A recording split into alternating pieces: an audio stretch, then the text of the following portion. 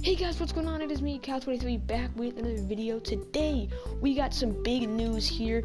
The Christmas sets and events have started. We have a 90 overall master set, Brent Burns.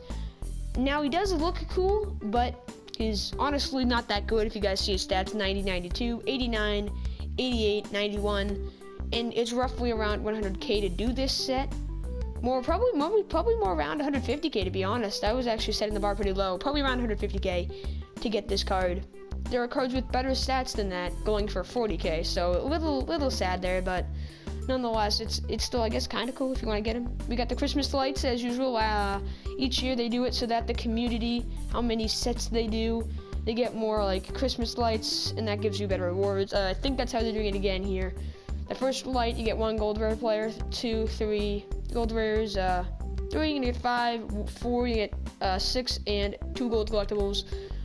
It's obviously going to get better. It's not limited to 4. You can go, to 10 and 12. And we have the gift of giving the daily player, it's looking like, on their Twitter polls. You guys, I guess, can vote. And you guys can vote for a card each day. Today was William Nylander. He is the helper of the night. So yeah, that's what we have for that. For the sets, nothing really interesting I said with the Brent Burns, but what was interesting to me was these Advent Day collectibles. You play one game against the computer on pro difficulty every single day. You get a reward. You put it into the set. You complete it, and you get different rewards for every day. Today I got 1 jersey and 3 gold contracts. All right, so that's what we got today. Nothing big, day one. Slow down. Day 25 begins some nice stuff. And I believe a new set has dropped, Sunsets. I may be wrong, but I haven't seen these before. We have Master Sunsets and events. I'm really focusing on this event one, though. I've actually done it. That's how I have 4 packs. Because I had 4 leftover Halloween collectibles. You trade them in, you get a gold rare. So, guys, if you have old collectibles sitting in your collection, you guys can put them into this set and get some packs. And we actually have 4. So let's open them up and see what we get. Alright, here we go, guys. First pack. What are we gonna get? Gold rare player. It could be anything. We're gonna skip it. Charlie Coyle. Okay, that's fine.